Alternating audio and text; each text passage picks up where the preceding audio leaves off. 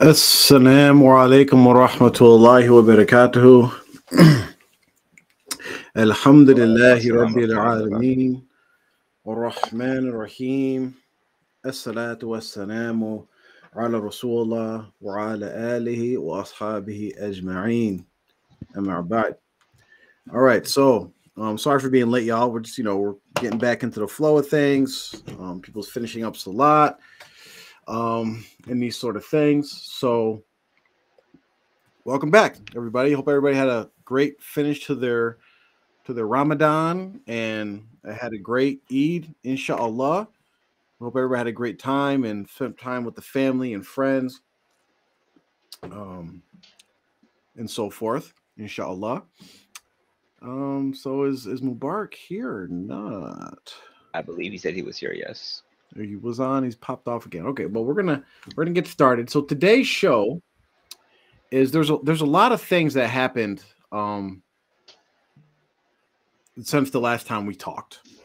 It's specifically within TMOA, the cult of TMOA.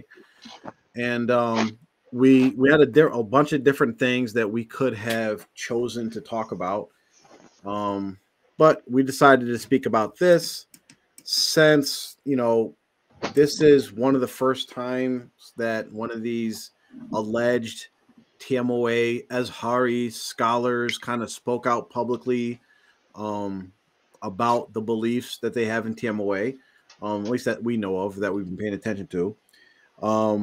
So we're going to address it. And just to be clear, we're speaking about Jamal Abdul Wahid. I do not know his non-Muslim name, but he's married to Dordana. I think her name's Abdul Shakur, something like that.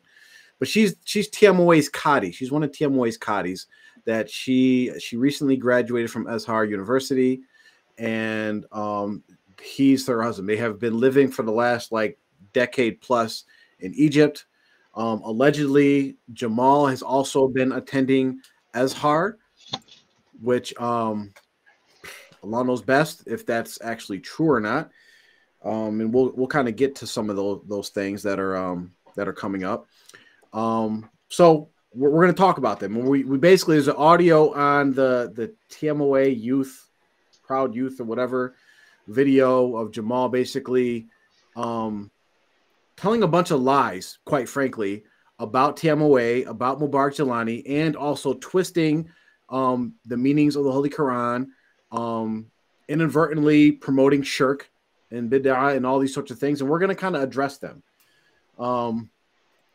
So I don't know if Mubarak or Amr have anything to add before we kind of get right into it. There's a lot of different things we want to cover.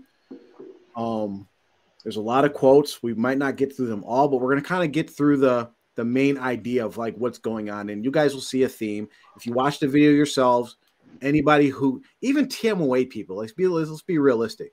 When you guys watch the video, you're going to know that it's this bunch of lies. Like these propaganda lies, they have to stop. They're not fooling anybody. They're not fooling anybody. The one thing that we want to start with is that one of the quotes that he had, and this is basically the advice that he should follow whenever he's making a public speech about TMOA, about Jelani. He says in there, "I can only speak for myself," which is true. And he should have stuck to that, because we all know that anybody's individual, personal, anecdotal experience doesn't really mean anything, right? He should have stuck to his own personal experiences and not cast it around. Like he makes some very bold claims about Jelani's effect on the Jamaat, Jelani's effect on Muslims in America, African-American Muslims, and Muslims across the entire globe. But these things are not true, but we're going to get into that. So what I'm going to do is I'm going to put some quotes on the screen, and I'm just going to get feedback from Mubarak and Amr, and we're just going to kind of touch in them about basically the observations they had when they read the certain quotes that this brother was saying. And again, I just want to preface before we get into it, we're not trying to bash Jamal. I know Jamal. I visited him in Egypt. Him and his wife, they fed me, they hosted me. They were very gracious. They were very kind. However, we do have to address the falsehood that he's promoting in this video. So I would like to just say one thing. Can you hear me? Yeah, you're good. Oh, you got booted again. Look at that. What's going Back on? Back to Zoom we go. Oh gosh, come on, Restream. What you going? What you doing? I wonder what it could be. Maybe it's connection on his side. Yeah, I don't know what's going on with that. Yeah, I don't know. It keeps like rebooting for some reason. I don't know if it's I don't know if it's my side or it's just the app or whatever. But can you hear me now? Yep, you're good. Okay, so what I wanted to just say with this quote, actually, I can only speak for myself, which this is true, and I think at this point I will speak for myself, and that is that we course, we do not claim to be scholars. We do not claim to have, some vast amount of knowledge of Islam. We're our students. We have spent lots of time studying the religion and are still continuing to do so. So that's number one. We're not um, even trying to say that we know more about the religion than Uncle Jamal or Ustad Jamal or Sheikh Jamal, or however he wants to refer to himself. This is not a thing where we are trying to put ourselves above him or anything like that. But what he said was incorrect. I, I wish that my teachers and those people who are more knowledgeable in Islam than me could address these issues. I wish that I could get them to actually address them so that I would not have to speak from a position of authority and be speaking, really, it's on behalf of the religion of Islam. It's on behalf of Allah and the Messenger. And this is a very heavy thing. So we're not taking this lightly. We would rather people that are more knowledgeable than us to do this. But the situation is such that there's no one to do it except for us. So perhaps in reality, me, myself, I would say that maybe I'm in over my head as far as just sitting here and telling people about what Allah and His Messenger are saying. Of all the people that in the world, or just in my city, probably there's more people far better, far more qualified, far more skilled, far more knowledgeable. But right now, we are the ones who are available, and Allah has put us in a position to speak. So we are going to try to do our best. It's not trying to put ourselves above anyone or make ourselves seem better than anyone. And if it seems that way, that's not the case. Our approach is just purely business on the religion of Islam, and nothing more or less than that. If I see Jamal outside of my house or in my city or whatever, I would host him graciously and treat him well as best as I could, unless he refused. And otherwise, then I'm not responsible. But that's something that should be clear. So. And Jamal, if you do watch this, Dordana, may Allah bless you for whatever studies that you have. I do challenge both of you to actually speak up for what is right, enjoy what is good, forbid what is evil. And don't be afraid to contact us, even if it's privately. Like we're open to that. So the first quote I want to put up there is, these are quotes that really have to relate to some of the falsehoods that he kind of talked about with Mubarak Jelani. So I'll put this quote up there, and I'm going to read it to everybody. He says, and he's talking about basically, he says Abuji, Sheikh Jelani's role with the Muslims of the Americas, his followers. And he says, especially for those that knows about the history of African Americans, they know about the attack against the African American father, resulting in a lot of cases, the non-existence of the father figure in the household. And then he further says, when we say Abuji, so the whole thing is basically supporting why they call Mubarak Jelani Abuji. Okay. This one is too long to put up, but he says, when we say Abuji, not only are we talking about our father spiritually, so he's their spiritual father. So I'll put that up there. We're not only talking about our father spiritually. He says, but in many cases, our father physically as well, because he stepped in to fill the void for so many of us in many generations, my generation and generations above that. He literally stepped in and became the father. So that's pretty much the point he's making. He's saying that Mubarak Jelani came in and literally became their father. So the history of African American. Okay, so is he talking about just the history of African Americans in just in America, just in general, with that first quote?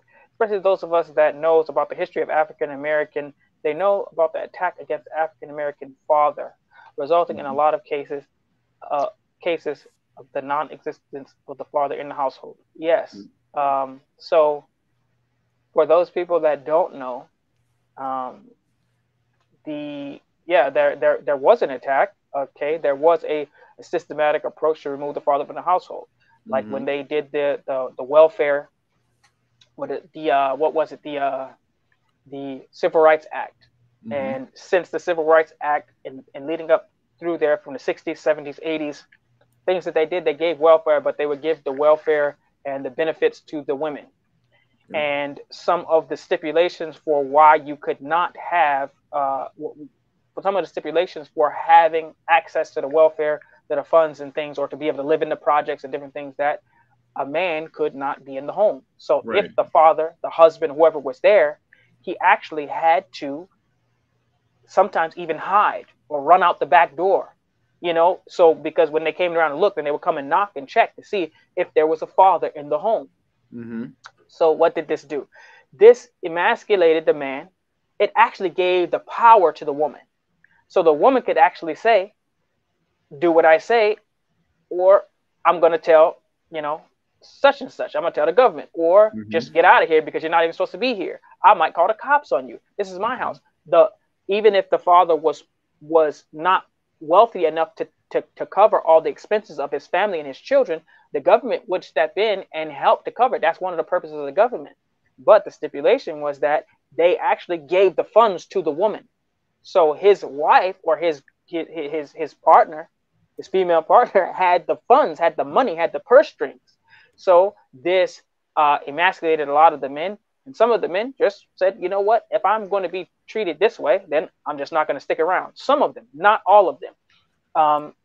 But this was a systematic approach that was taken. I know I'm going through it. Let me ask you something real quick. How does that compare to what actually happened in TMOA once Mubarak Jelani came on the scene? It's identical. As far as we know. It's identical. It is basically what happened. The women were elevated. The fathers were taken out of the home multiple ways. One way was they were their authority was stripped away completely.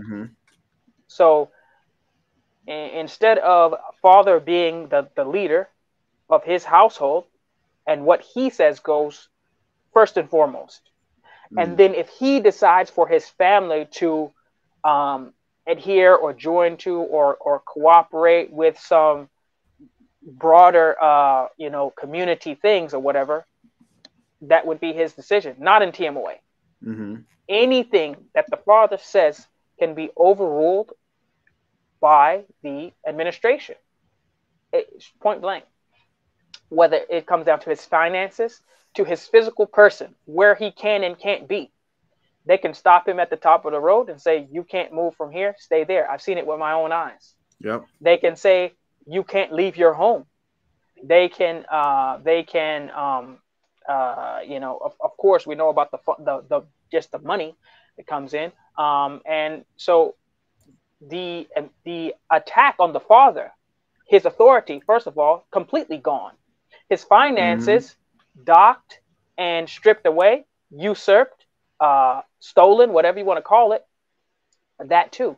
And, you know, I don't want to go too long, but I mean, and even elevating the women over the men and giving them authority over their men. This is something as well. Yep. And I just want to say, like, when you think about it, he stepped in and became your father. And he talks about how the absence of the father. Jelani was there for like a few years and then left y'all too and went back to Pakistan. So he wasn't there for y'all either as a father figure. He was overseas. So how is that any different from your actual father not being there? Like it sounds it's like he wasn't there for you either. Exactly. Let me ask you guys real quick. So, and people type in the chat that are listening, if you're from TMOA or connected to TMOA, just type yes, my father was involved in my life, or no, my father wasn't involved in my life. And if he wasn't involved in your life, I also want to see how many of y'all that your father was not involved in your life due to TMOA, due to Mubarak Jelani. Because Mubarak, was your father involved in your life? My father and mother were and still are married for over 40 Mhm. years. Mm-hmm. And I never knew a life without my father. Mm. And furthermore, I only know of two people that growing up, like within our land in Tennessee, only two people that did not have their father actively in their lives, Mm. and their fathers were dead because of some foolishness that was involved with Jelani. Exactly. They actually were the reasons why. Actually, there was three. Two of them that uh, they were killed, and the suspicion is that they were dead, and it was due to, Jamaat stuff. Yep. And the other one is unknown, but it's just speculation. Mm-hmm. Furthermore, even the people who visited Tennessee, everyone had fathers. It was uncommon for people not to have their mother and father. Their mother and fathers, even if their mother and father weren't married, they still, their fathers were in their lives. The only other people who visited Tennessee and came and lived with us for quite a while who didn't have fathers was the Adams family and the Kaba family, who their fathers were in jail because of Jelani. Exactly. So when we look at the fathers who were non-existent, or how he had to become Abuji, it was his fault. I mean, he was the catalyst for the reasons why at least the people that I knew that didn't, their fathers were not active in their lives, was something due to him. But for the most part, now as far as the fathers having funds and finances and spending a lot of time with their children, that was an issue because they lived probably 2 hours sometimes away from where they had to work. Why? Because Jelani had them move to someplace, still taxed them, and took the money, most of the funds, so they could not actually support their families working in those small towns in which they lived next to. That they had to travel farther to the big city. Yep. If they were able to actually keep their funds, their hard-earned money, instead of having up to 100% of their check taken at times. Yep. It was up to 100%. Normally, 20% was the standard in which you had to pay to the administration. 35% was a regular occurrence. I myself had to pay that, and I was a teenager working. Some communities had to pay 100%.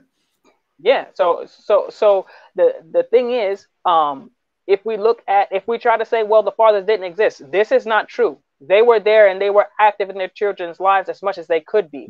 If they were not actually on the lands throughout the week, and they spent a lot of time out, almost as if they were like truck drivers and stuff, where they were never really there a lot. And that was because they had to work in the cities. And this reason was directly related to the policies that Jelani instituted. Yep. Exactly. And I can say for my generation, like there's only one person that I grew up with that, like, his father wasn't actively involved in his life. That's because like his dad wasn't part of the Jamaat, so he couldn't go see him. Like, so like you can't go see him. Yeah. But besides that, everyone else's dad was there in their lives. Like, I remember my dad would work 7 days straight. Like, he had to drive like 55 minutes from the California land to work in Sacramento, and work 6 days straight. Like, and that's just what he did, because he had to send money overseas to Jelani for my mother who was over there. Like, it's just crazy to be involved. Yes, like, it's crazy because they don't even recognize where they actually could use, like, they contradict themselves when they try to talk about Jelani's guidance, even in his own words, because at some points he talks about the generations and generations that have been raised on Jelani's teachings. Well, how do you have generations and generations? Are all these women going out and just sleeping with random men and making kids? Like, or is Jelani actually fathering all these children? No, they're actually like every single person. It'd be hard for me to think of which friends I grew up with in TMOA that their fathers actually weren't in their home. And there's one individual, like, it's the same thing. One individual I could think of that his father was in his home, but he was never home. Why? Because he was over in Pakistan all the time. all the time serving Jelani. So this idea that Mubarak Jelani was this spiritual father and physical father, and he even says something like really, really strange where he says, what did he say? He says, oh yeah, this is what he says. He says, for many of us, he was, and he still is our father. Okay, wait. Did he say that I can't speak for everyone, only myself? How are you going to speak for a blanket statement, many of us, that he's I can assure you he's not my father.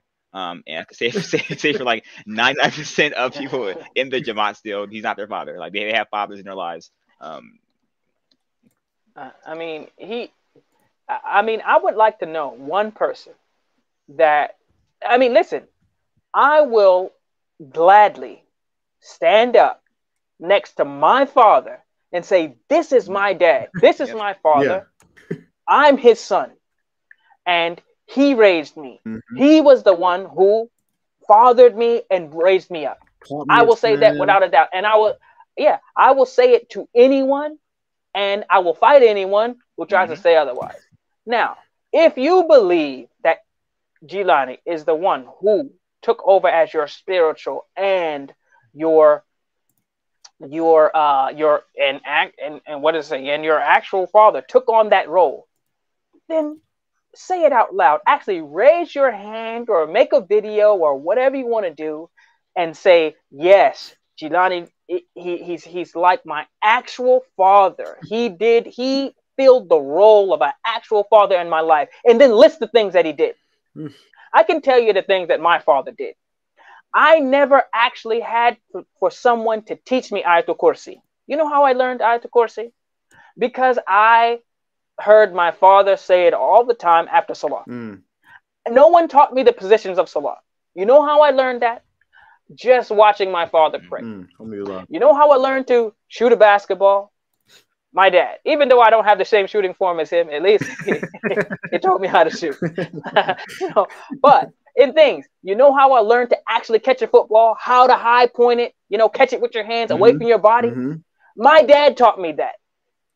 I can go into many, many things. When I was about to get married, do you know who I talked to and who told me, yes, son, this is a good idea, or no, son, this is not a good idea, and told me, what he thought about it? It was my father. These are the things that fathers do, right? And many other things. When I went to get my driver's license, when I went to get my permit, do you know who took me? It was my father. I can go on and on about different things. Do you know who kicked my behind when I was acting up in the house? It was my dad. Held me upside down by one leg. I remember it. I thought, man, I'm too big for this, but he was able to do it, But the point is, there's many, many, many, many, many things that a father actually does. Yes. Stand up here. Tell us what your father, Abuji, did like that. Like I just named some things. Please. Let's do it. Please, Jafar. Name some things that your father did for you so they would get an idea. So my father made us Muslim. They converted when I was a baby. So the reason why we're Muslim is because of my father. My father took us to the masjid. My father taught us about Islam. My father taught us martial arts. My father taught me how to play football. My father took me out and played catch with us. My father took me to my practices and all my games. My father provided for our entire family. My father is, if we want to go to Pakistani culture, my father is my Abuji. How many people for Tiongwei will actually call their father Abuji? Because that's a form of respect, right? In the Pakistani culture, is like the G is like a honorary title, like Abuji. It's like why will you call your actual father Abuji? My father is responsible for all these positive things in my life, right? That I still, even though he's passed away, may Allah have mercy on him and forgive him. That I still look past and look at the examples and the words and the wisdom that he has given me. And I'm pretty sure for a lot of you TMOA people, it's exactly the same for you with your father. I'm pretty sure when tough times come, most of you are thinking about what your father told you. You're not going to like, well, Sheikh Jelani said in discourse number 5, you know, at the 10-minute mark that I should do this. You're thinking about the people that are directly involved in your lives. Mubarak Jelani didn't teach you how to make salat. Mubarak Jelani didn't teach you how to give salams, how to read Quran, how to do all these. Mubarak Jelani didn't pay for you to go to Hafiz school. Mubarak Jelani didn't do any of these different things that all these fathers in TMOA, which is something they should actually promote, but they're going to give Jelani the credit for it. It's really kind of despicable when you think about it. You think about like the honor that like not only fathers but all parents should have. Like how many times in the Holy Quran does Allah say, "Obey me, and respect your parents"? Obey me, believe in me, respect your parents. Where does it say Murshid Kamil? It doesn't. Nowhere. It doesn't say. Yeah. Allah says, "La ta'buduna illa Allah wa bil walidaini ihsana." Right after this, don't worship anyone except for Allah. Wa bil walidaini ihsana. Wa bil qurba, and then those closest to you.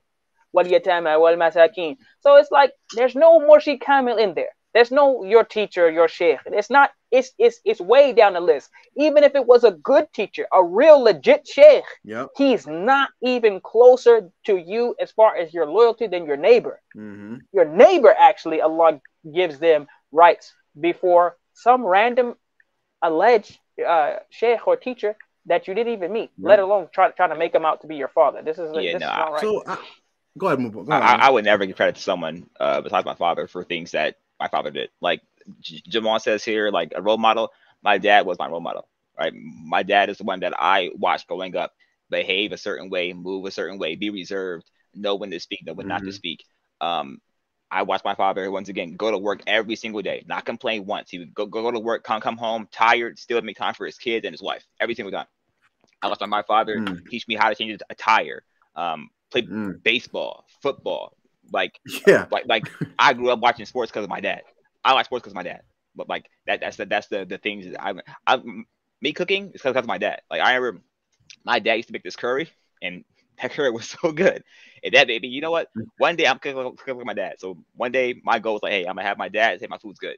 My dad said my food good. So like that's the thing. That's like I didn't do it for Jelani or anyone else. Like it's not. He was my spiritual guide.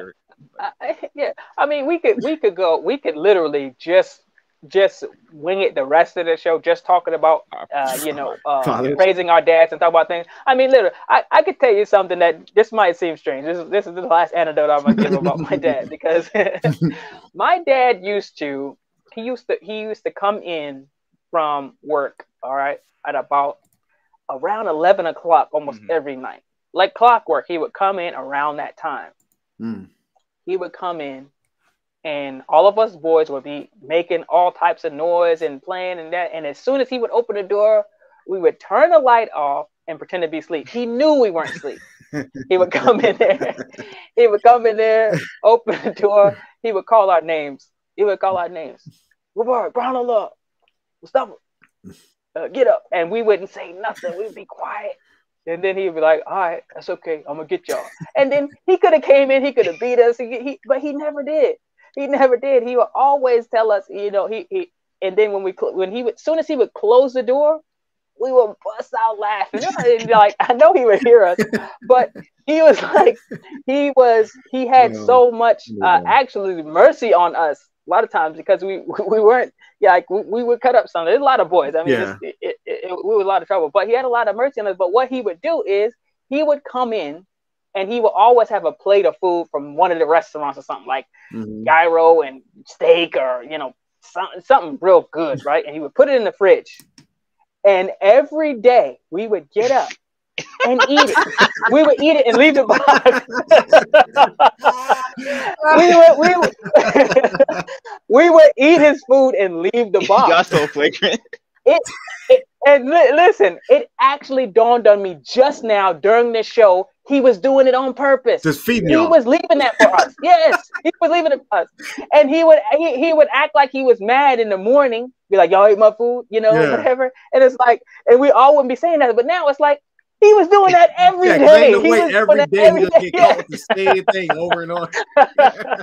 Yeah. So I mean, these are the type of things that fathers do for their kids, because I find myself doing things for my kids anyway, knowing You know, they think, oh, we got to do this, we got to do that. Our boo might be mad, but knowing in my heart that they ain't in trouble. Yeah. They're not really gonna get in trouble. Actually, I'm always gonna have that mercy on them. But this is what a father does. These are the type of things that when you say my father, these are the type of things that should come to mind. Yeah. Not some rando in another country. Don't do that to your father. You know, Jamal, if you didn't have a relationship with your father, if you don't know him, I'm sorry about that. Yeah. If he's still alive, even if whether he's Muslim or not, try to connect with him. And, you know, you can't make up for lost time, but still you can honor your father in that way. Yeah. But this is not the way to honor your father. This is wrong. Yeah. Yeah. And in fact, like, and just to kind of hammer it home, and just put some real flat out truths out there, Mubarak Jelani was not involved in any of y'all lives. So so if your actual father was not involved in your life, neither was Mubarak Jelani. He didn't know your name. Mm-hmm. You never visited him. And here's the real test. He passed away, what, 2-3 years ago? If my father passed away and I was across a different country, I would find some way to go to his janazah. Yep. None of y'all went to his janazah. Weren't even invited. That means he's not. Y'all really don't really care like y'all say y'all do. Because if you did, you would have been doing everything. Like, I need to go to my fathers, my abujis, my physical and spiritual fathers' janazah. Y'all haven't. Now some of y'all are visiting his grave and kissing his grave like y'all are so dedicated just because it's a show. It's now showing off. And if you showed up to his house while he was alive, you wouldn't even be let in. If you showed up unannounced, like right now, my father can show up to my house unannounced. Mm-hmm. He can walk right in. I can show up to my father's house, and walk right in, basically. Yep. I don't need to, like, at my parents' house, I don't go and like have to get permission to get a travel pass and this and that. No. It's my mom's house. Yep. I'm going to show up and they're not going to be like, what are you doing here? It's like, oh, great to see you, son. What's going on? You know, when I go to, visit my parents, there's no like, what are you doing here? That's one staple, especially we're going to get to the African-American culture and just American, like any culture. Your parents' house, no matter how old you are, your house, is your house. You just walk in. Like, oh yeah, you know what I mean? Like, yeah, this is even if they move, even if it's not the house you grew up in. Mom lives there, dad lives there. Yeah. Oh, hey, what's up? Right? Y'all can't do that with his house. Yeah. And then the last thing I want to say, and we can move on to the next topics, is when he mentioned the spiritual father. So if you're gonna take anybody, if just me to ask y'all, and in the chat, type it in the chat, if any of y'all could take any spiritual father in all of existence, who would you pick? This is tough, Jaffer. This is tough. I think maybe this is a tough one. I don't maybe know. The Prophet Muhammad Sallallahu might be a good choice. Not some Pakistani guy. I don't know. Exactly. Come on, and y'all know more about, or you can know more about Prophet Muhammad Sallallahu than you will ever know about this guy that had no involvement with you, did not know you, and did not care about you. So this idea of Mubarak Jelani actually being the father figure in TMOA is a complete farce. Yep. Wait, and at one point again, a question on the side here from my mother. What kind of abuji was Shadi to his own children? Oh gosh, yeah. We try to get a whole show on this one time. and Mubarak touched on it a little bit, is because like. Look at the situation they're in now. Did he even do his duty as a father in his death? Nope. Shafat told us point blank that he wasn't involved in his dad's, Jamaat and teachings or whatever. And this is the most important thing to y'all. Y'all are told if you're not in the Jamaat, you're going to go astray. You're going to commit suicide. Surprise if you even live. You're barely even Muslim. You're not Muslim. Jelani's own son said, my father didn't even involve us in this. He excommunicated another. Well, I guess that's, I'll leave that alone. Yeah. But the thing is that if you go down the list of, his own children, he's not winning any Father of the Year awards. Nope. They're not nominating him for nothing. Nope. As far as Father of the Year, no. That's not I mean that's clear for anyone to see. Yep, and it was even like alarming to me because like Shabbat was like he's not involved and stuff. I remember my dad would take me to his freaking job to do freaking carpentry construction anytime he got a chance to. I'll get paid, of course, but still, like I know how power tools, bang nails, metal framing, sheetrock, drywall, build houses. All so let me on that point. Let me ask you, like, your father was in a certain business or trade, like he had expertise in something, right? And just like my father had expertise in something, like my father was a well-renowned martial arts teacher. Just by being in the same house, we naturally learn how to do stuff. Knew how to. So what is allegedly Mubarak Jelani's trade or expertise? Islam. Islam. Swindler, supposedly. hustler. No, Islam. So if he's this great sheikh, and we'll get to like how he supposedly spread the deen across the whole entire world, right? Which one of his sons are the actual scholars that are recognized scholars in the Ummah? Noor. But they had to send Noor, allegedly, to Azhar. So Noor spent 20 years at the feet of his dad. And doesn't even know enough to where he has to go and learn the basics. So I mean, what was he doing? And again, one of the quotes he says is giving us that Mubarak Jelani supposedly gave them the role model of how a father, how to be a man, how to be a husband, how to be a father to your children, how to be an imam of your household. However, we should know that in the Holy Quran, Allah says, there has certainly been for you in the messenger of Allah, Rasulullah sallallahu alaihi wasallam, an excellent example for anyone whose hope is in Allah and the last day and who remembers Allah often. Your role model, all of our role models as Muslims, starts with Rasulullah sallallahu alaihi wasallam. So the natural thing would be like, he showed us how to follow Rasul. He gave us an example of how to follow Rasul sallallahu alaihi wasallam, or something that connects it back to the source, but it's all malarkey. It's all bullcrap. And the next thing that he kind of wait, go ahead. This man said he taught us how to be a husband, right, and a man. Let me just ask y'all here, right? Are y'all ever offering your wife to some other dick? That's not That's not how you be a man or husband. I can tell you that for sure. So listen, Jamal, like if you agree with that, more power to you. But that's definitely not how you be a man or a father or a husband. Type it in the chat. Share it. For those who know, type in the chat of is there anything of Mubarak Jelani's example that you would actually want to follow? And hold up, let me. Okay, so if he taught you how to be a father, I think we covered that. Like that's not okay. Yep. How to be a husband. Do we have any like audio or video or anything where his wives are talking about how wonderful he was as a husband? Nope. I don't know of any, but we do have evidence of these wives. We have evidence that is pretty clear that as far as taking care of the duties of a husband,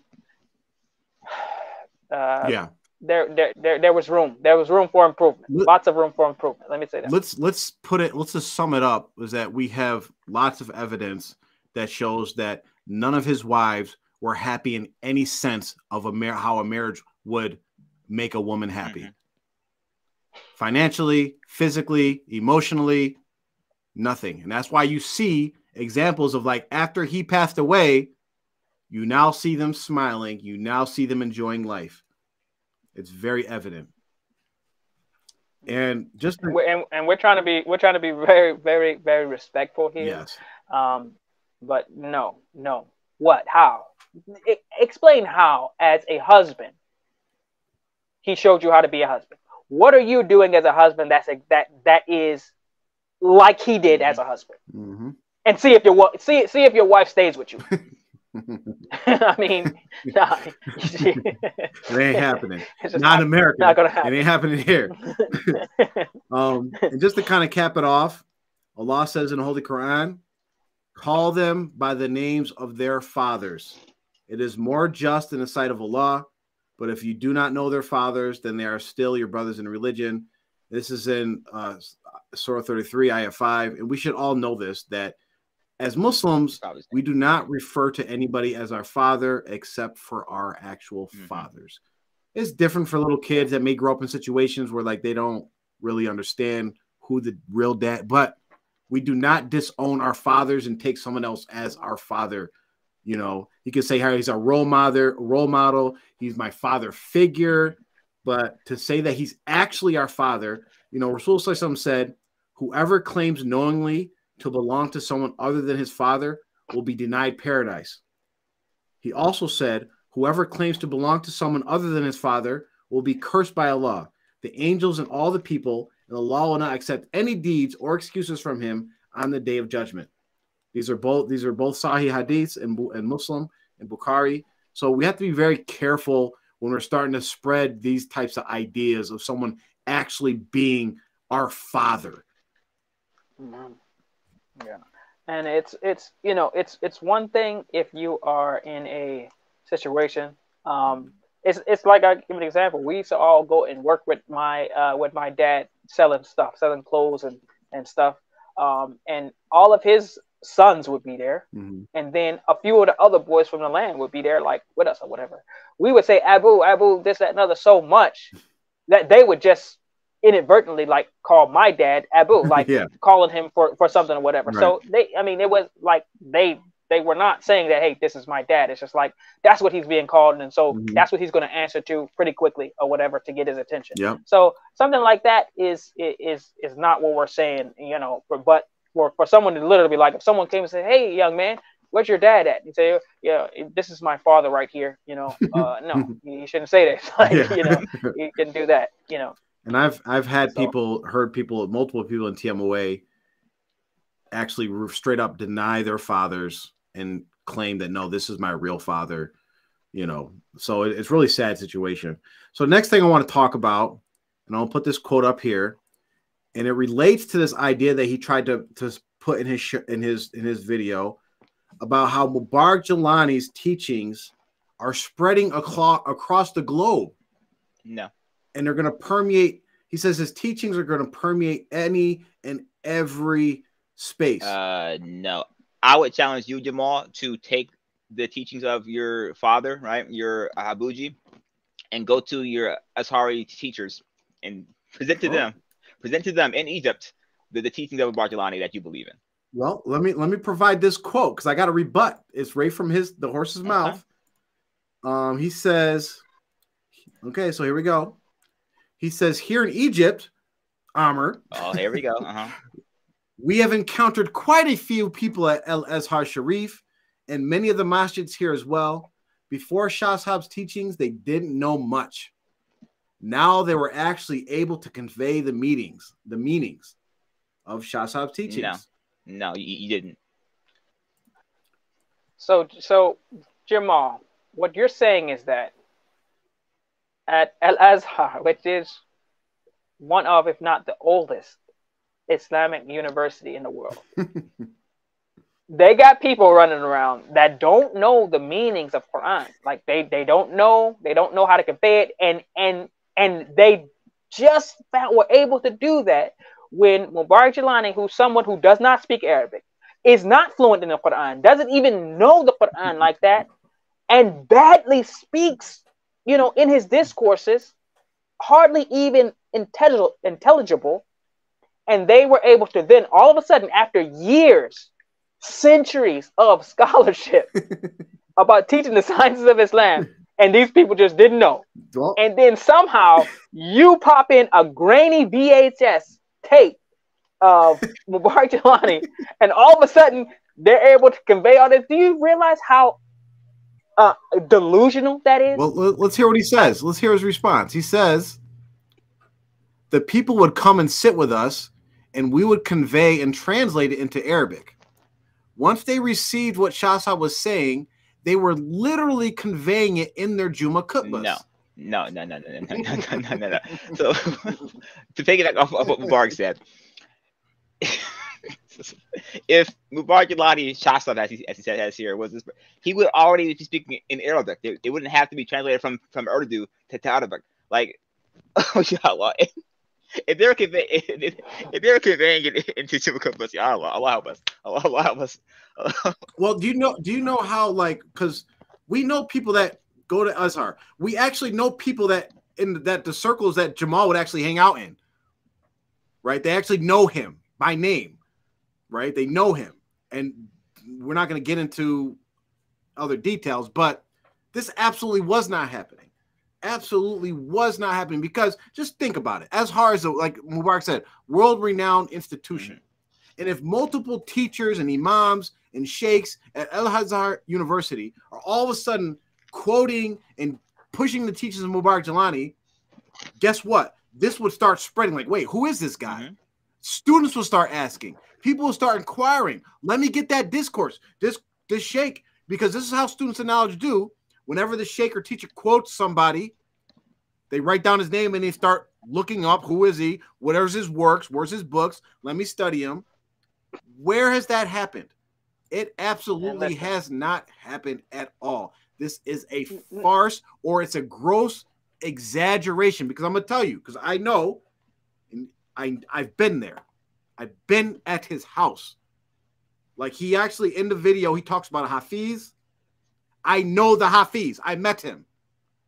The Hafiz is also, like, he basically uses, he can correct me if I'm wrong, but this is my theory.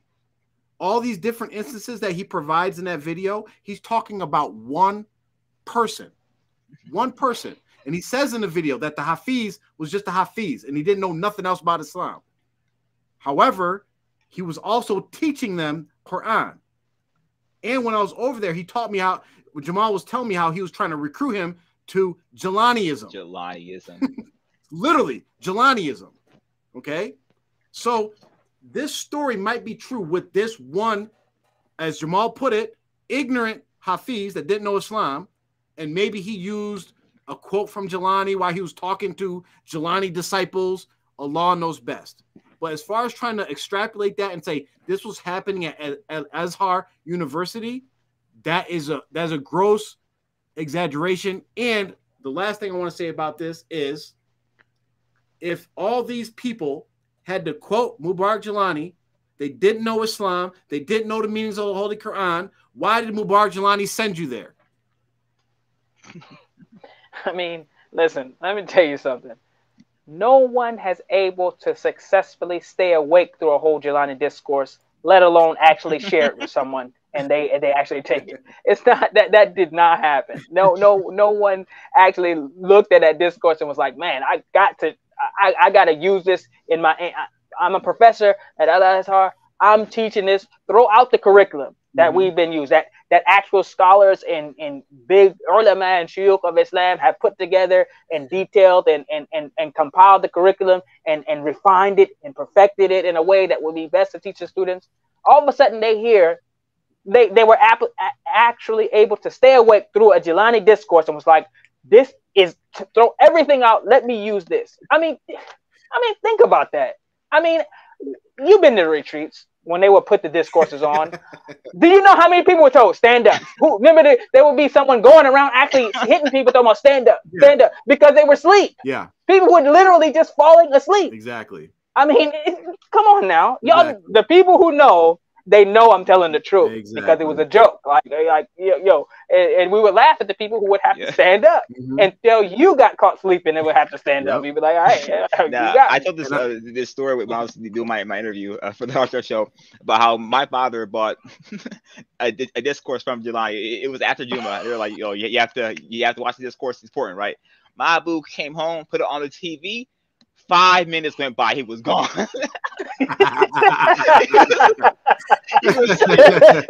he was snoring. Oh man! Well, let me relay this. And for those of us that are attending, the Student Knowledge Program at AMAU or any other Student Knowledge program, one of the first things you learn is like the etiquettes of students of knowledge, especially when you're learning and in that setting. So I want to convey this story that he had in his video where he talks about one of the students that they were at El Azhar, and they had to go to the office of the professors. So he's going to all the sheikhs. This is the sheikhs, the teachers at El Azhar University. And this student goes in there, and he literally starts lecturing the teachers about fiqh. No. This is after he allegedly watched one of Mubarak Jelani's discourses, okay? And then he goes on to explain how the student said, I need to go back and study everything because of what he said, talking about what Mubarak Jelani said.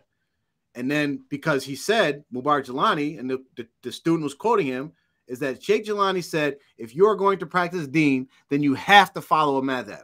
So he went into, allegedly, this student, he's a student, he's ignorant, right? That's what students are. When you become a student, you're attesting to, like, I'm ignorant and I need to learn my deen from these teachers or professors or sheikhs, whatever it is. And he literally walks into the office, these offices, and starts lecturing them about, you guys need to learn how to teach fiqh because Mubarak Jelani said that you could only follow one madhab. They're like, this man's a heretic. What does he got going on here? I mean, like, how silly is that? Like, you're gonna walk into a university that actually teaches Islamic sciences. All the issues, all the masala, all these different things, they teach them there.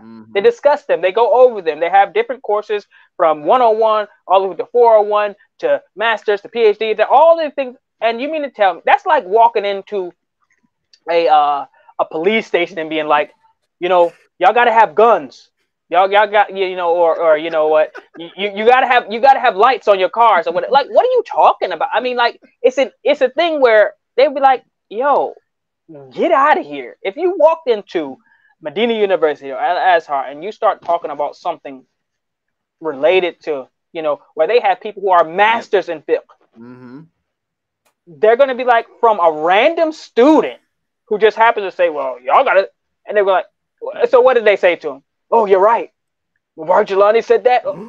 I mean, they might, throw him out like Jazzy Jeff. I mean, literally out of the university. Like, get the heck out of here. Going with your example, is literally like this dude walked into the arena, Golden State Arena, like Steph, seen Curry, seen Klay Thompson, seen Poole. It was like, listen, man, y'all need to feed the post.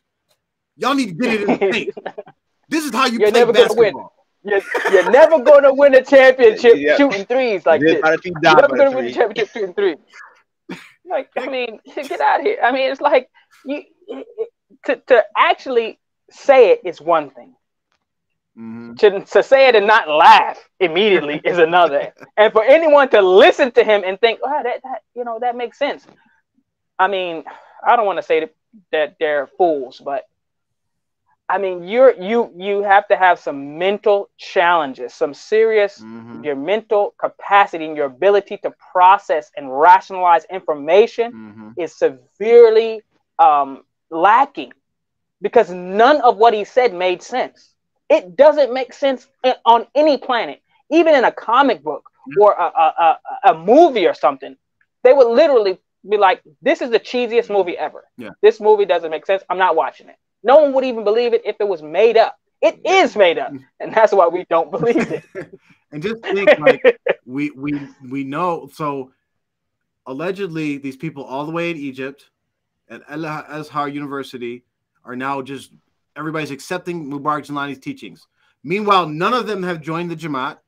None of them have done nothing, and it just seemed to skip Pakistan, India, and all the surrounding places of where Mubarak Jelani actually lives, but all the scholars over here are like, oh yeah, Egypt, let's start quoting him. Let's give his discourses in our Holy Quran class. No, it's not.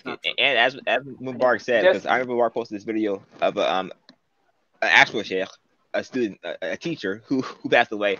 There was like 100,000 people there at his janazah, right? So.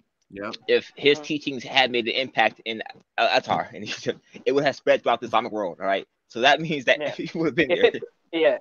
If it permeated the world and continents or whatever, that janazah would have been standing room only. Mm-hmm. There was more flies there than people Yep. from TMOA, as we And you said. remember the video? And there was people walking around the background. That means his teachers didn't even the little shrine area that he lived in. His own They're neighborhood. like, oh, he died. All right, whatever. Yeah, I'm gonna go visit over here. No, because I mean, he would have. I mean, just the impact. I mean, I don't know. I don't want to say. I know people in this city that are just regular people, and if they passed away, they would have probably 100 times the amount of people, and they're not even shuyukh. They're just, I mean, they're just people who just benefited the community here and there, and were just around. People would show up, non-Muslims, so Muslims, yep, yeah. So I mean, no. His teaching didn't permeate anywhere, because the you look at, and there was just another recent a sheikh or a scholar who passed away, and he was just in his area. The people just in his area. His teachings didn't permeate the globe. They didn't permeate everywhere. He was just a scholar, a sheikh, a teacher in his local community, and it was standing room only. Lines going around the building for people just to come in and pay their respects or whatever. So, I mean, no, his teaching didn't permeate anywhere. As someone had mentioned in the chat a while back, like, where is TMOAP? Like, where is the TMOA in Pakistan? Where's the Khalifa, the administration, the Shura Council in Pakistan? That's where he lives. That's his base. There isn't one there. It doesn't exist. It doesn't even exist. Literally, you can walk out of his house and not a soul is a TMO whatever, Pakistan, or a Jelani follower or supporter or Jamaat member in Pakistan. No one. So, and you're saying they permeated? I mean, So this next one, it really relates to about he's trying to allege that Mubarak Jelani, like, he established a whole village to raise children, whether they were children or young people, or whether they were children as in new shahadas.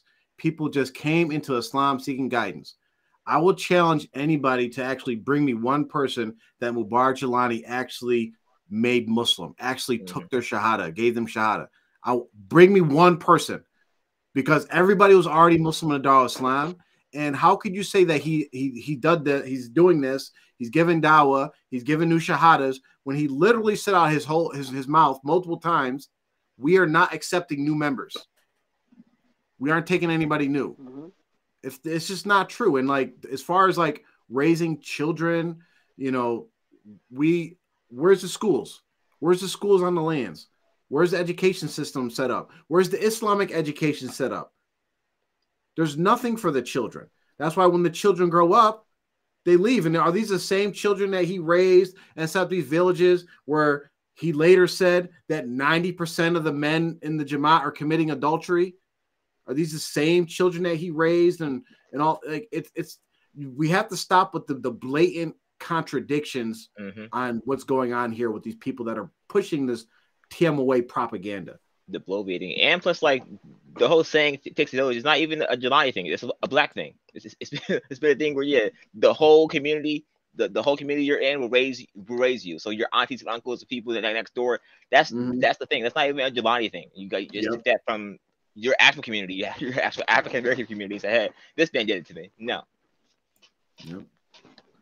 All right, let's see. The next section is very interesting, and so he says a quote, and he kind of ties it all together. But we're gonna really tie it together when we bring up the facts of the situation. So he says a quote where he says, "I was looking for a gold coin, and I actually found a whole chest of wealth." And gave it all to Jelani. Yep. He found a whole chest of wealth, but I'm wondering, was the chest of wealth empty when he found it, and then he filled it with his 10%, 20%, 30%? I wonder how that worked. But then he later says, and this was very, very, very interesting. He says, the history about Islam in America is not from these Arabs. The Arabs that set up these quote unquote halal meat stores, he says, or these masjids, he says, built on haram funds to scam other people out of their money and make a fortune. Who does that actually sound like? It sounds like his father.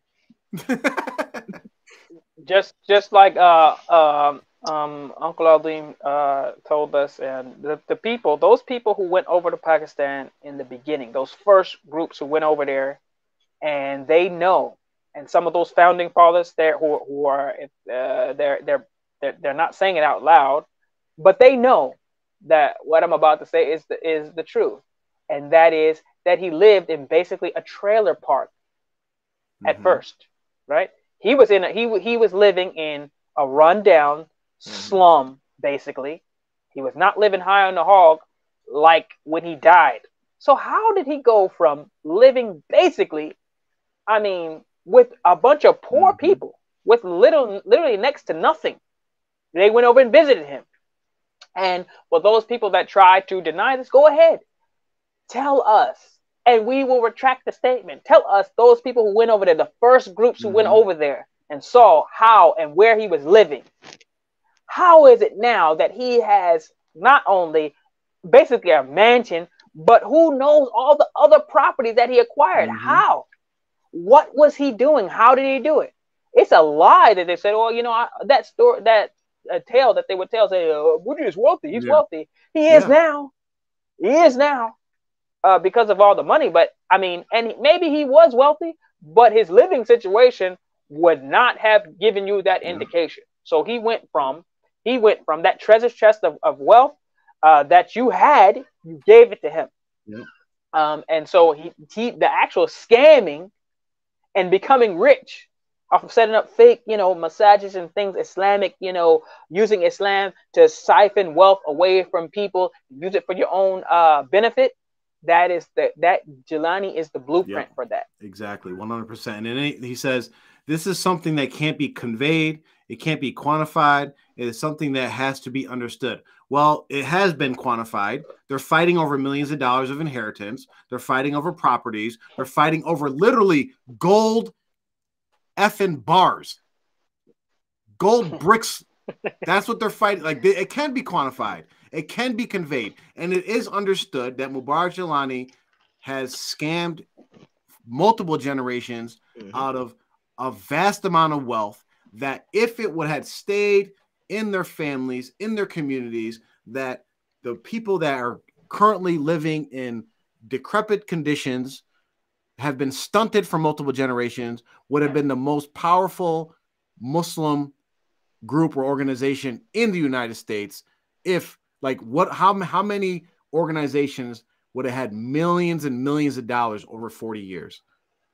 I mean, you just imagine the progress of the Jamaat if Mubarak Jilani was not there, scamming them out of their funds.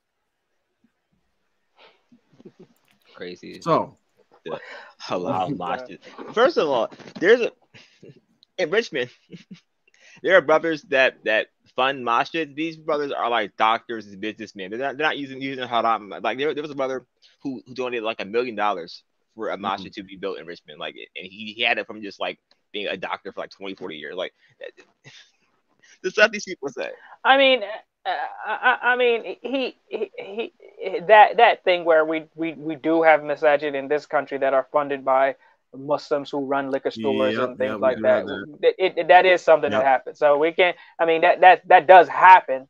But his sheikh is in the bunch with him. I mean, doing similar things. I mean, setting up IQOU, you know, these campuses, calling them campuses, and collecting money for you know, oh, this is for the students who come over there to take care of the people or whatever, and all the different reasons why the 10% and then the 20%, 35%, 100% was said why people needed to pay it. You know, come to find out, just getting rich. So I mean, it's no different. I mean, it's the same thing. It's haram for them to for him to scam the people out of their money. It's haram for the people to set up liquor stores and then sell money as Muslims and then give it to the masajid. What's worse, making money from alcohol or making money from shirk? Yeah, but tough question here, Joffrey. You know. Allahumma musta'an. Yeah. It's deep when you think about it. It's real deep. Well, shirk, because the shirk Allah will not forgive if a person dies on it. So I would think that that's worse because that's a bigger sin. You know, if a person, you know, sold alcohol their whole life and they died, I mean, Allah could wipe that out. You know, Allah has not said that He will not forgive that. Now, maybe that person, you know, could have caught Laylatul Qadr and prayed all night. He could have, you know, people always mention maybe he fed a cat right before he died or whatever. All types of things that he could have done. But the person who you know made their money off of shirk, I mean, especially if they are believing the shirk, I mean, I don't know how they're going to win that one. So one of the things he says, and this really gets down to, because he does sneak in a few true statements inadvertently, is like what he actually did teach TMY people is he taught them how to serve him. Yep, obedience. Yep. Everybody went to Pakistan to serve him, whether it was cut his toenails, massage his feet, clip his hair, trim his beard, whatever other crap that nobody should be doing for another man, especially if you're a non-mahram man. This is what they're doing. They're serving him tea, you know, chai, roti, fried chicken, all the different things that he liked. This is what they're doing. He taught them how to serve him. So that's really actually a true statement that he made. He didn't teach them about Islam. He didn't teach them, you know, the correct deen, the basics of Islam. He taught them how to become servants and slaves to him, as his words, that the actual TMA people, African Americans or Muslims in America, are actually slaves.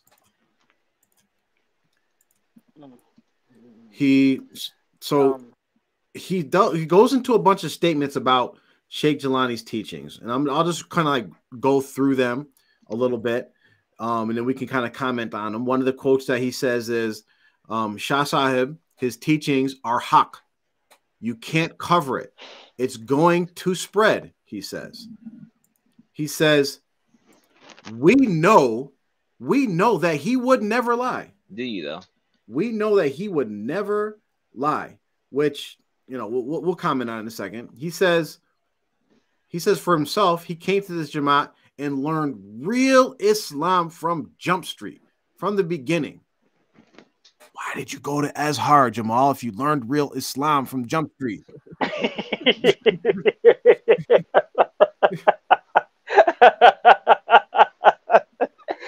Yeah, I mean, the part where he said we know he would never lie, that he's the Sheikh of Sheikhs and he's the head of the Qadri order and all that. I mean, this Qadri order and all these tariqas, this really actually is not even, this is something invented anyway. There was no tariqas and any of that stuff in the time of Rasulullah and the time of the Sahabas or whatever, but that's, I mean, we can put that aside.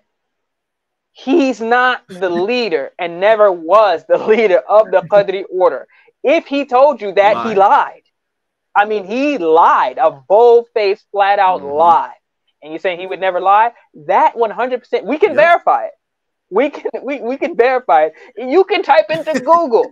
You can call up your local chapter of the Qadri order and ask them, who's the leader of this joint? They will tell you. They won't say Mubarak Jelani. They will say, we don't even know him. If they do know him, I mean, they'll be like, yeah, we kicked him out. Or he got, you know, he was part of some, you know, low-level joint. He wanted to be the leader or something like that of just his little chapter or whatever it was. But he was not, has never been. He's never been in the running. He's never been even considered as the leader of the Qadri order. This is a lie. And you know it, actually. Jamal, you know that's a lie. So, I mean, you got to rectify that with Allah. I mean, Rasul said that, you know, the people who are, and I'm trying to, I don't want to misquote the hadith, but basically, liars are they're not from us. Just telling lies like this. So maybe someone told you, okay, he's the leader of the Qadr order, and you just ran with it, you just believed it. Okay, now you know he's not the leader. He never was. And if he told you that, he's a Well, liar. So what else is he lying he's to you lying about? He said he talks to Allah directly. We know that's a lie. He said Yeah. he lied multiple times. Like, yeah, Mahdi's going to be here next week around 4 p.m. How many times did he tell you about the Mahdi coming up? These are lies, man. These are lies, straight up lies. Either pick. You have to.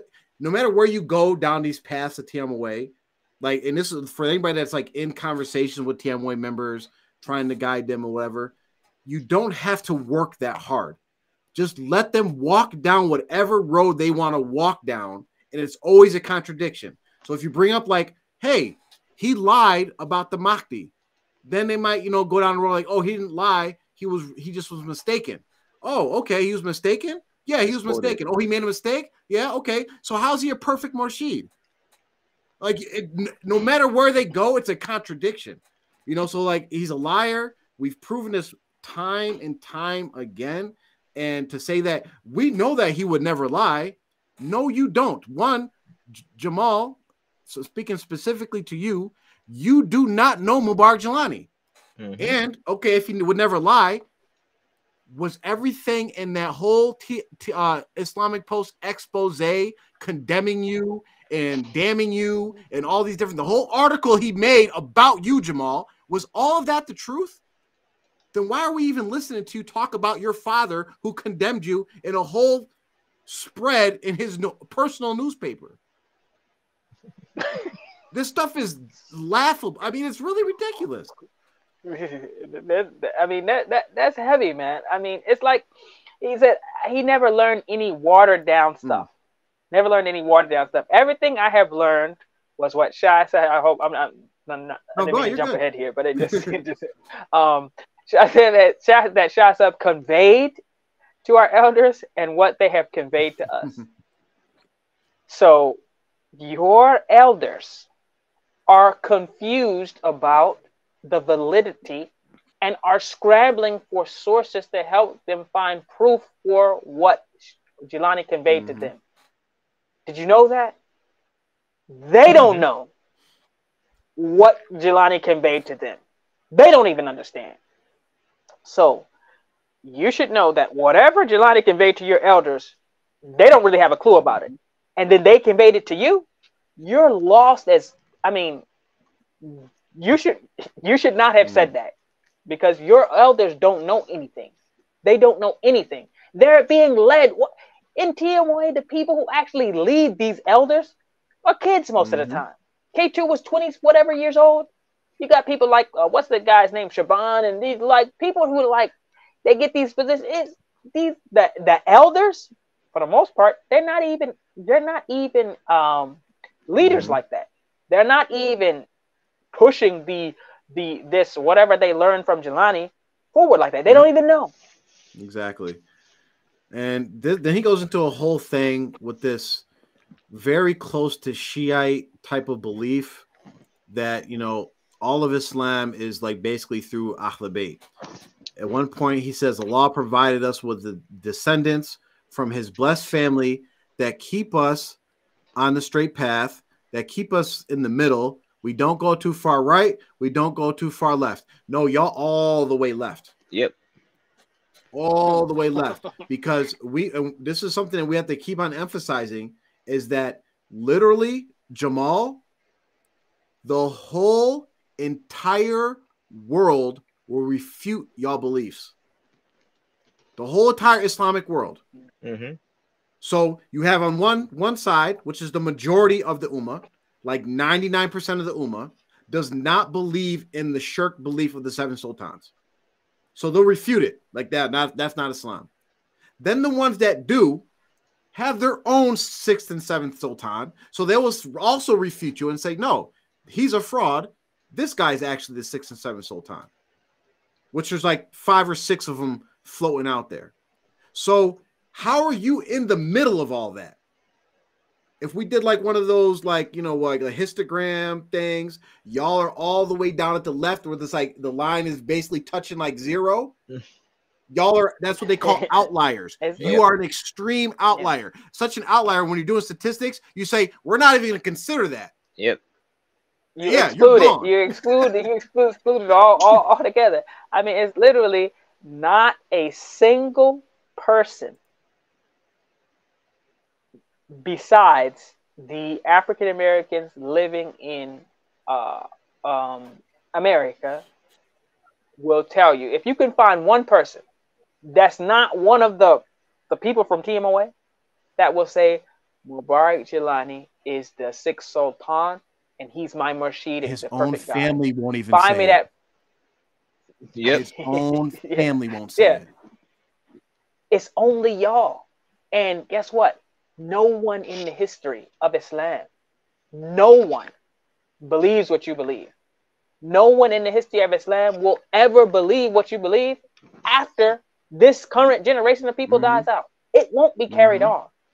It's over. Actually, you believe something that it's like a blip, a small dot in the history, and like, yo, in the history books, yo, there was an actual cult group back in the late, 90s, early 2000s that fizzled out, before 2030, that believed that somewhere in the present, like, wow, that's wacky. Anyway, moving on. I mean, that's what it's going to be. So, and then he gets into this thing.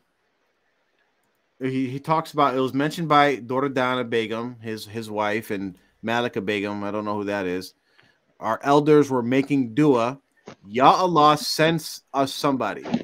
So this is proof. Like this, I want us to walk through this psychology, and I want to apply it in different situations.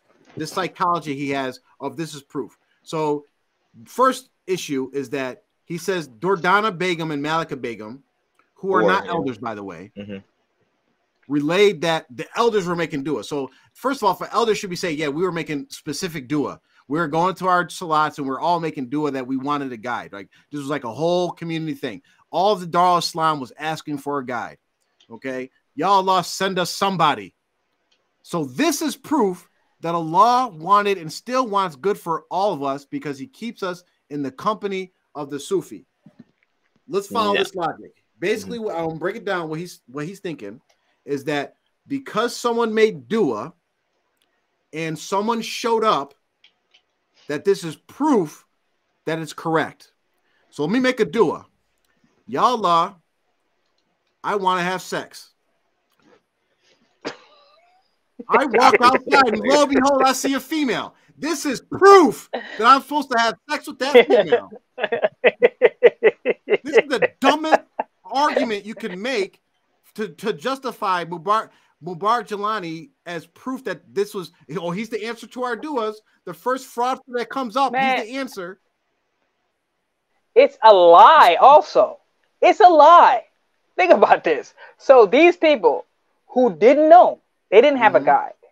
So they did not know. They were not knowledgeable of what even a guide was. But they're asking for one. That's number one. No. People ask for Allah to guide them. It's in Al-Fatiha, right? Because usually when people become Muslim, they learn Al-Fatiha, they learn the English. They learn it in their own language. They know what it says. So they say, and Allah tells us to say, does Allah tell us to say, send us a Sufi guide, send us a perfect Murshid? Allah sent Rasulullah for that, you idiot. I mean, listen. I mean, Rasulullah's job is to guide. Allah sent him to guide everyone. You follow his teachings, not any person. Everybody is funneling you. They should be. Everybody is funneling you to Rasulullah sallallahu alaihi wasallam, and he gives you the information so that you can die in a way and upon the right belief that Allah will be pleased with and will accept. So this is a lie. It doesn't even make logical sense for people who don't know. They don't even know what they don't know.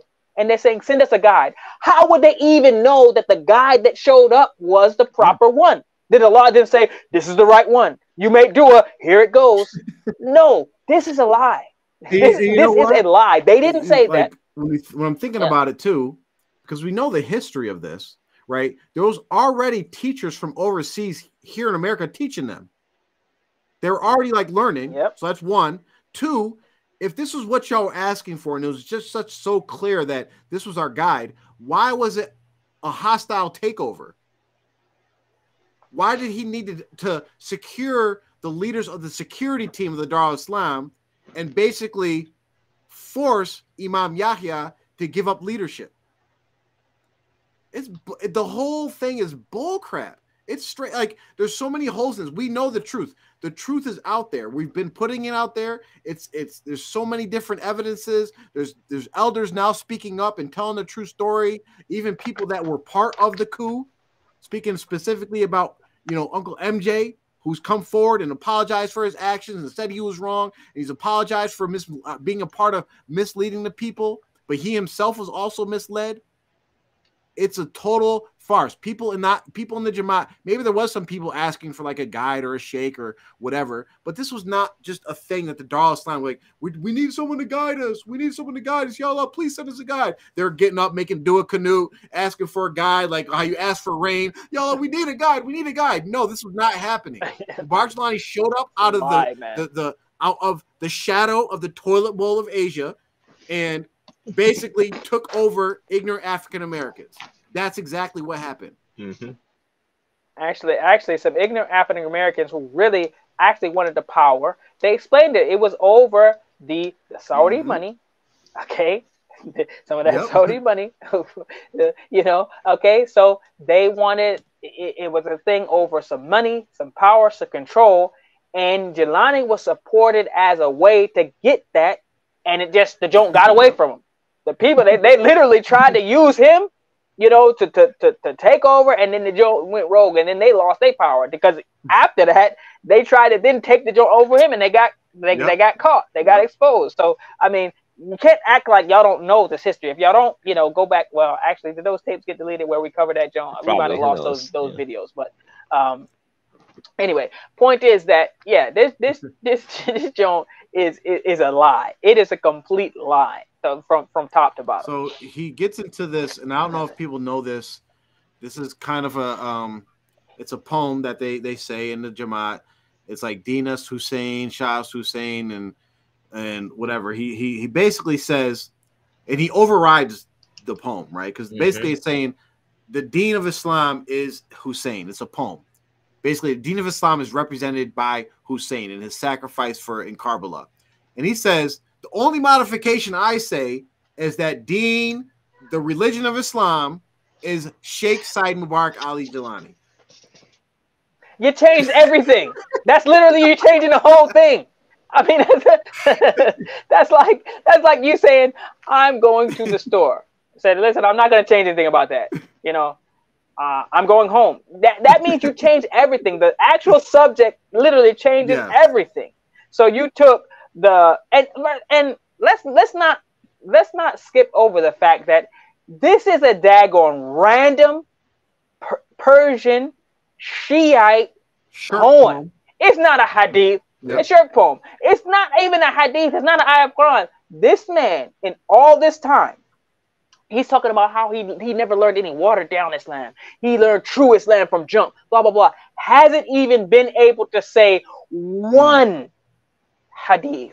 He hasn't been able to say one ayah of Quran so far. Yeah, and the first, but the thing is, here he is, and this is what you said. And he actually had a prepared statement. He had paper in front of him that he wrote it down. So he sat down, thought through what he was going to say in the sequence that he was going to say it.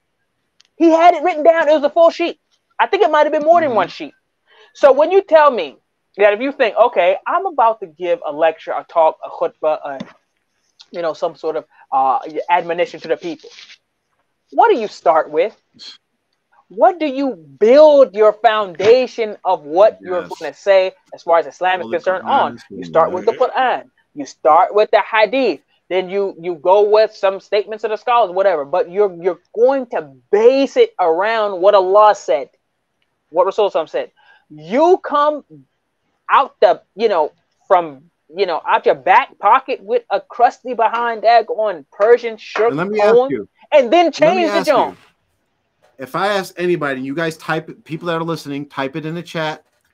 If I asked you, what is the foundation of La ilaha illallah? So Mubarak Amr, what is the foundation? What would you think the foundation is of La ilaha illallah is? What's the foundation? Well, for starters, there is no God but Allah. All right. So when you So Allah is the foundation, or the, you're talking about the subject of that. Okay, however So, you want. Yeah, exactly. So La ilaha illallah is very self-evident. La ilaha illallah, Allah is the subject, Allah is the foundation. There's no only one God, Allah is the God. That's the foundation. So if I came to you and said Hussein is the foundation of La ilaha illallah, you're playing around with shirk. Like, why? This is what this poem comes from, and this is what he's using. But now he's saying he replaced Hussein and put Mubarak Jelani's name in this poem. Like, this is exactly what we're talking about. And we're talking about, like, oh, he learned true Islam and all that, you know. And he gets into, we'll get into it probably pretty soon. But he talks about the seven sultans and all this. It's about time, like Mubarak said. How many years have you been over there in Egypt, allegedly studying at Al-Azhar? And I'm not saying like Jamal's not an ignorant person. I've had conversations with him. He's very intelligent. But what happens is, and we've seen this before in other cases where people that we know that are educated like Islamically and like they can go to other Islamic circles, have conversations, they're well respected, but then when they come back into these TMOA circles, they literally lose their minds and start saying shirk, bid'ah, and all these different things to impress these TMOA people. So he's smart enough to know that, oh, this poem is popular in the Jamaat. I'm going to find a way to work it in here, and maybe I'm going to get a bunch of, you know, likes and thumbs up or whatever on this video. That's exactly what he was going for. Without even thinking like, oh, this is not a hadith. It's not Quran. It's actually a little bit like shirkish and like it's actually from Shiites. Like, this is, you know, come on, Jamal, you got to do better than that. Like we put this as scholars in quotes because in TMOA, people recognize you as a scholar. You and Hassan Ali, who did not graduate from Azhar, came to America in Eid and put on the Azhar kufis. Like I'm Azhari. You have on your Facebook profile Jamal al-Azhari. You did not graduate. Allah knows best if you attended, but people recognize you as a scholar, as an authority of Islam. You have to do better because you're doing a disservice to the people. And if you're not a scholar and you don't consider yourself a scholar, then tell the people, I am not a scholar. So they know that they can't take stuff from you. Like I tell people all the time, I am not a scholar. I am a low-level student of knowledge, trying to learn my deen for myself. And people say, oh, he's just a low-level student. Well, guess what? It's enough to totally destroy 40 years of teaching of your sheikh. I mean, you know, and it's not even about being low level, any level, whatever level you are, whatever information you have, you convey it. So, I mean, he's conveying, and maybe he was sincere in what he conveyed, but I mean, it's so far out. So, with the information that we have, I mean, this is fairly easy to show the misguidance, the falsehood, and the innovation that's in it. So, if this is one of your scholars, I mean, what does that say about your whole operation? Almost not. Another quote he said is, and I mean, he said, we know he wouldn't lie, but I mean, Jamal, you know this is not true. He said, Sheikh Mubarak Jelani established Islam in America. This is absolutely true. No, it's absolutely false. Go refer to Fatima Jelani's, she has a whole documentary about some aspects of the history of Islam in America, how Islam came over here from slavery from Africa already. It's been here ever since the beginning, right? Jamal, my man, go watch Roots. Yep. It's simple. Alex Haley, go read his book. Like, come on, man. This stuff is and even if you don't want to go back that far, like Mubarak Jelani came to the Darul Islam. Yes. Like, huh? Yeah, they were. Let's see. What else did he says here? So another quote about the Ahl Bayt. He says, the only way this path can be straight is by the way of Ahl Bayt. As Rasulullah said, they will be with us until Qiyamah. So let's actually like go into some of the actual like Islamic, like the hadiths. So people can have a good, we touch on this a lot, but we have to kind of drill this home because people really get stuck up on this Ahl Bayt stuff. So there's a hadith, and where's it at? That's somewhere in here. But anyway, the moral of the story is that there's no obedience to anyone if they're not following the Quran and Sunnah. Mm-hmm. It doesn't matter if they're Ahlul Bayt. It doesn't matter what their lineage is. There's nothing, right? And we know the hadiths that the guides that Allah has left for us is the Quran and the Sunnah. That is the path. That is the straight path that Allah has left for us, that Rasul Sallallahu has left for us to follow. We say it like Mubarak made reference to the Fatiha. We say it every day, multiple times a day. This is our path. This is our straight path. There's nothing in our salat, what Allah commands us to say during our salat, that says, let me follow Ahlul Bayt. There's nothing. We send blessings upon them, the righteous ones, the descendants. We do send blessings on Rasul Sallallahu and his family, just like we send blessings on Ibrahim alayhi salam and his family. We do that. But at no point does it say, Ya Allah, please send me an Ahlul Bayt or a descendant of Rasul Sallallahu to guide me on the straight path. It's never been in your salat, and it never will be. And you can, and if you can find one, source of evidence from Allah or his messenger or anything that says that if a person is Ahlul Bayt or claiming to be Ahlul Bayt, automatically follow them. They're definitely going to be guided. It's not true. I mean, the hadith of Rasulullah who said that if his own daughter were to, Fatima radiallahu anha, were to steal, she would cut her hand. As telling you that just because you're Ahlul Bayt does not automatically mean you will be right guided to do the right thing. And if they do something wrong, they are subjected to the same rules, regulations of Islam as everyone else. So if they are not qualified to be a leader, they ain't the leader. Yeah. If they're not qualified, if they do something that qualifies them for some sort of punishment, some admonition, some refutation, then they get that too.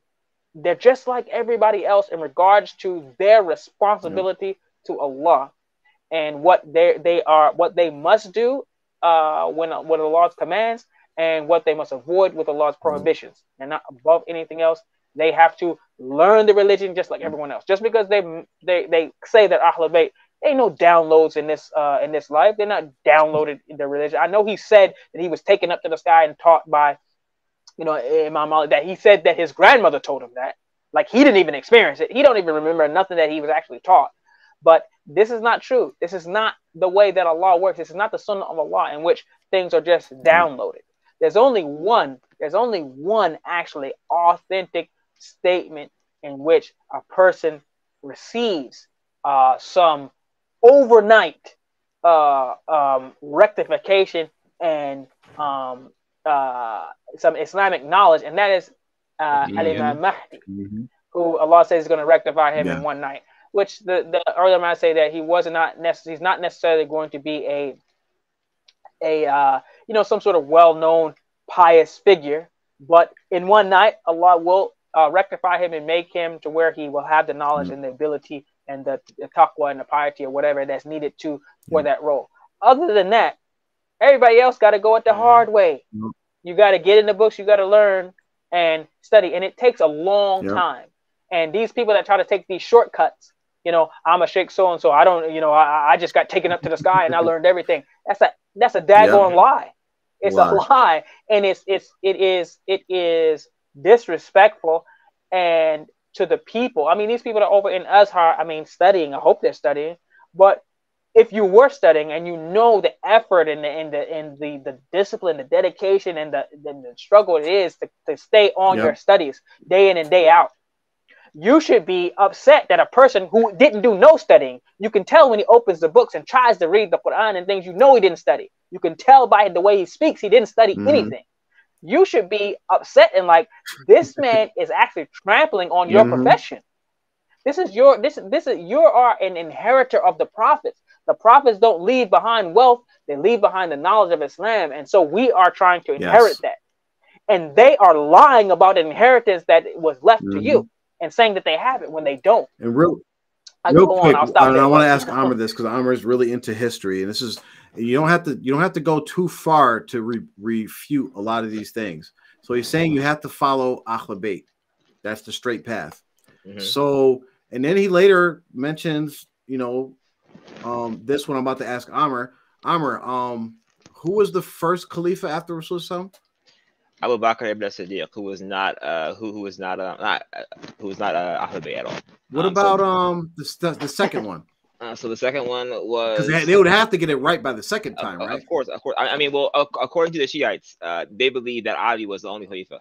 But there was 3 Khalifas in Islam before they got to Khalifa who was Ahl Bayt. So you had Abu Bakr, you had Umar, and then you had Uthman, and that was all before you got to Ahl Bayt to be the leader of Islam, the Khalifa of Islam. Ali actually, and even with that, he was the Khalifa, but not only was Muawiyah in that little squabble, so Muawiyah wound up being Khalifa, but even after that, the son of Ali anhu, Al-Hassan, who he actually gave the leadership. He abdicated and gave to Muawiyah. So this is actually refuting any of that by actual members of Ahlul Bayt. They're saying that we don't have. It doesn't have to be. Otherwise, what you're saying is that Al-Hassan was wrong and you're right. So you're basically refuting Ahlul Bayt. It will go against the hadith that Rasulullah said that basically predicted how Hassan would make a decision. I don't know, remember the exact wordings, but basically predicted that he was going to make a decision that was going to be beneficial to the Ummah. And basically the scholars say that this is the decision he made of abdicating the caliphaship and saving the lives of many Muslims. So like Mubarak said, you're either saying that Hassan was wrong, that he went against the orders of Allah and Rasulullah for what? Was he afraid, scared? Like what was the, like again, no matter what road you go down with this TMOA bullcrap, there's a contradiction. Just let them lead the way. So here, and we're kind of skip over these, but he made a lot of like theological issues according to Islam. Like he makes this statement that Allah wants good for a talib or a murid. He will place them in the company of the Sufis. What? You won't find this. This is a lie. Straight up, because like there's multiple hadiths. And one that came to mind is where in the Bukhari and Muslim, where Rasulullah said, whoever Allah wants goodness, what does he give him? Understanding of the religion. He doesn't say, oh yeah, go hang out with these guys over here that are bobbing their heads and, shaking up and doing dances. No. I mean, look at how it doesn't even make sense. A scholar, a student of knowledge, someone who actually studied would never even say this. We'll put them with the Sufis. This is the source. This is you prepared this. You wrote out on paper what you're going to say, and this is what you came up with. The weakest, most easy to refute statement. It's not even a hadith. You're quoting Junayd al-Baghdadi, which, okay, may Allah bless him for his efforts, but he's not Rasulullah sallallahu alaihi wasallam. So why can't you go to that? He puts them with the Sufis. What is a Sufi? Some of them dance and sing. Some of them don't even pray. What? Which ones? Right.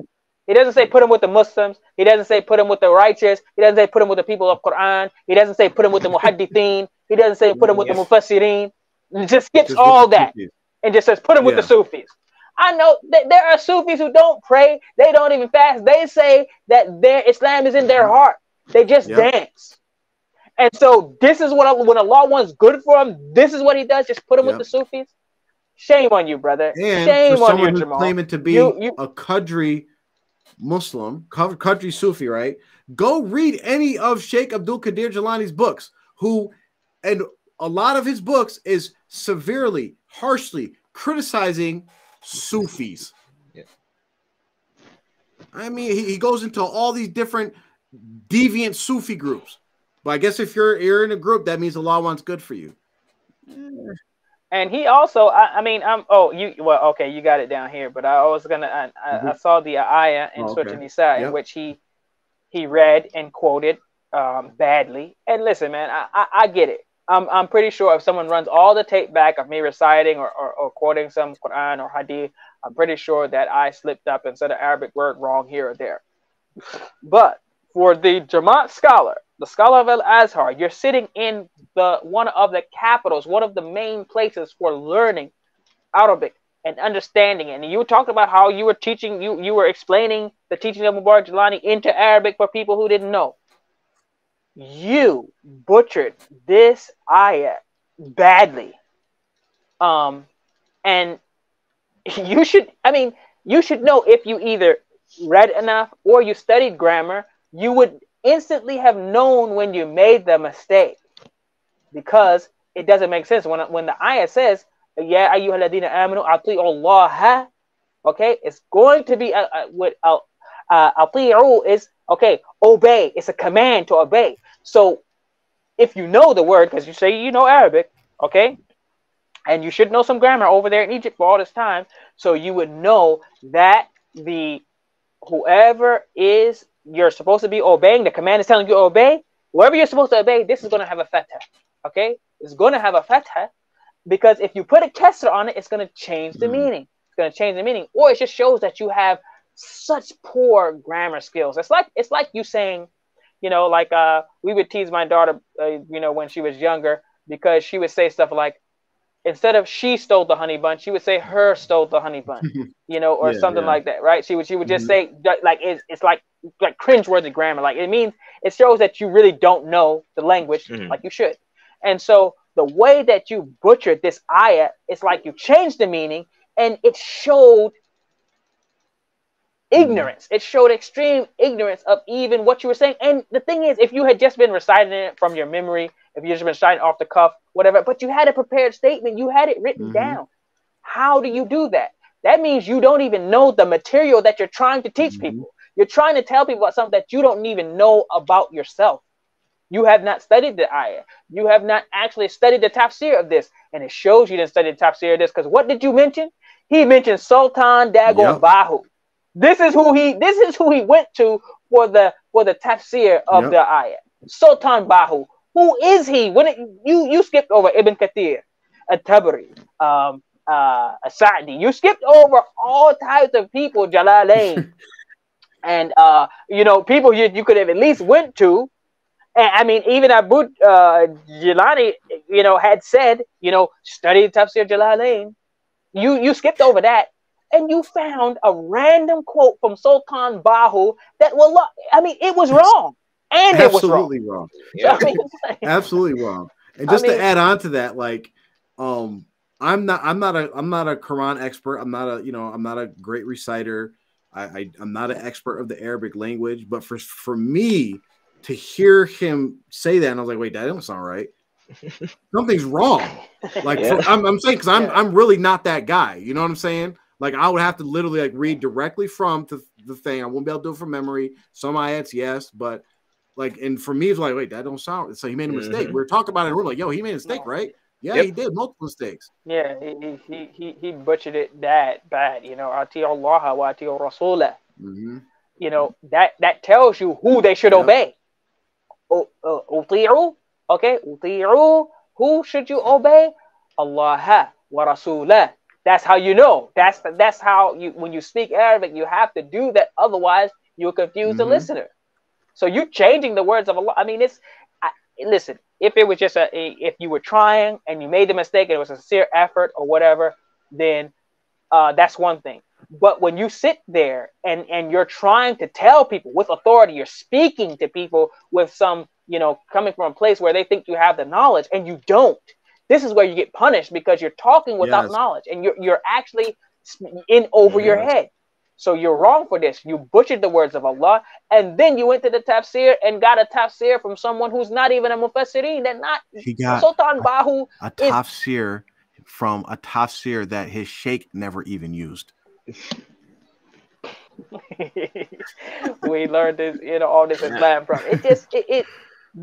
It's got me so frustrated. I mean, that was like it's so egregious, and it's just. And this is the danger. Like, out of all these things, this is a real dangerous one, because there's such a punishment for speaking without knowledge, especially about Allah, Allah's book, a hadith. You cannot speak without knowledge. And if you go to any of the tafsirs, even if you want to just use the tafsirs that are approved in TMOA, you will not find any explanation of the Murshid Kamil in the Quran tafsir.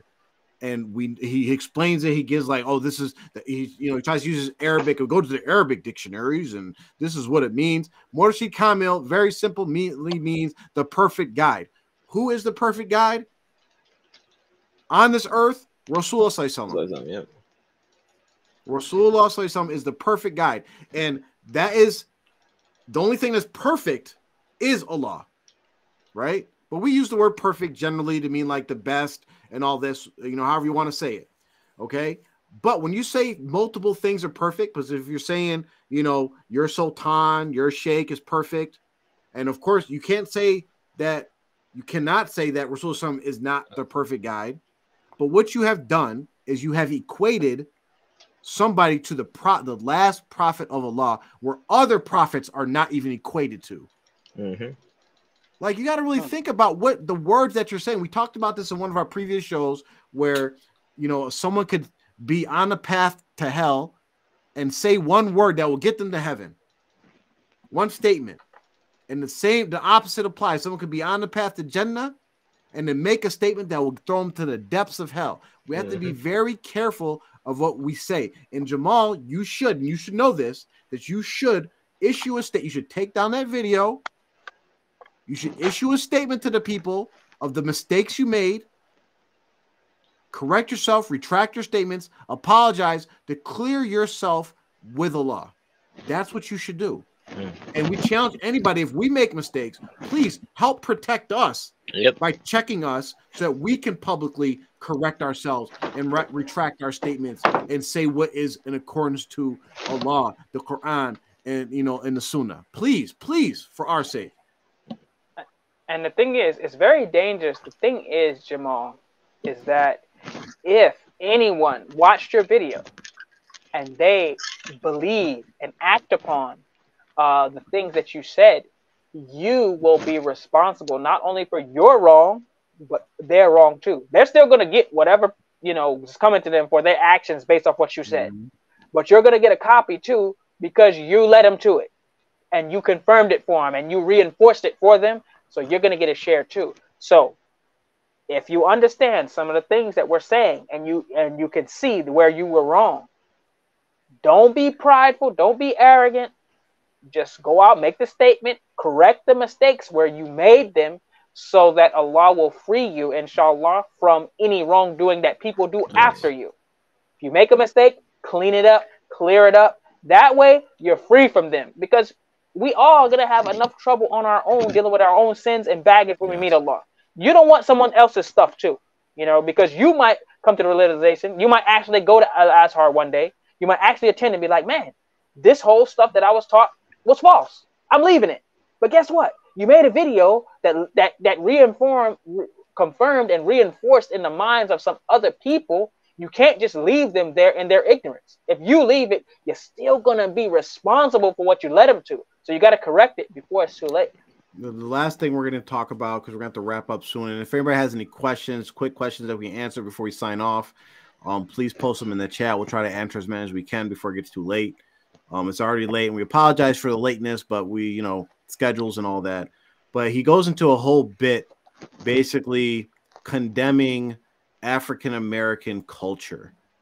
This is a thing that Jelani has been known for. He says some people have the audacity to try and complain that he was talking bad about African-American culture. He was right. The African-American culture was a pagan culture. They always take the worst of pagan aspects. And he gave us his culture, the Pakistani culture. Basically, he condemns the African-American culture. He agrees with Mubarak Jelani, which is, he's right. He can have his opinion. We can have our opinions. All right. And he also says that the African-American culture has always taken the worst of pagan aspects, and Mubarak Jelani gave him his culture.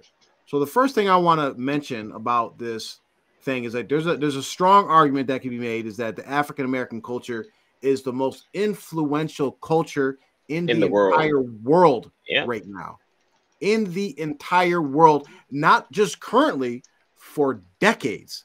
Where did rock and roll music come from? Where did country music come from? Where did certain dances and certain customs, where did certain foods come from? And you see that most of these types of things trace back to some kind of African American culture. And I wish, this is what I wanted to bring up, but I didn't have time, is that we can make an argument that African Americans are all Africans that are on the American continent, which means Canada, South America, and all that. You got a whole video where your new sultan, your new sheikh, Noor, is driving around listening to Jamaican music. So, like, you know, is this the pagan culture that your new sheikh is actually listening to? And what's more pagan than African Americans who left Christianity that are coming to these Sufis that supposedly Allah put them in because he wanted good, and they're actually going on public stages saying, yeah, we believe in the Trinity. Yeah. And there's another thing too.